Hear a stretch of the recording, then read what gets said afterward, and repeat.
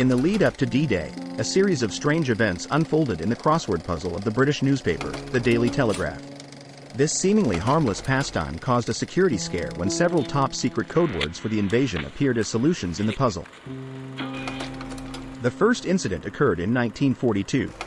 The word Dieppe, the name of a French port city targeted for a raid, showed up as a solution in the crossword the day before an Allied raid. Fearing a leak to the Germans, alarms were raised.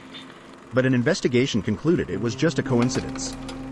Fast forward to 1944. With D-Day approaching, more of these coincidences appeared in the Telegraph's crosswords. Words like gold, sword, and Juno, all code names for invasion beaches, appeared as solutions. While common words, they again raised eyebrows within British intelligence.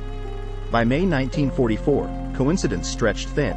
5 more crucial D-Day codewords became solutions.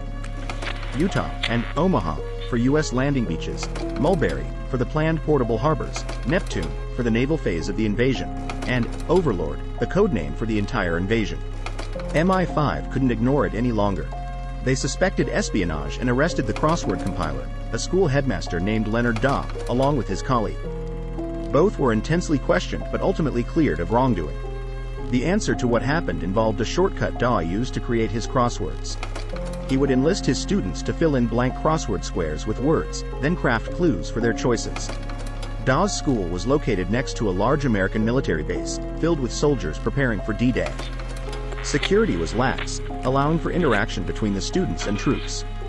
Ronald French, a student in Daw's class, learned the code words directly from the soldiers, claiming, "The soldiers talked freely in front of me because I was obviously not a German spy."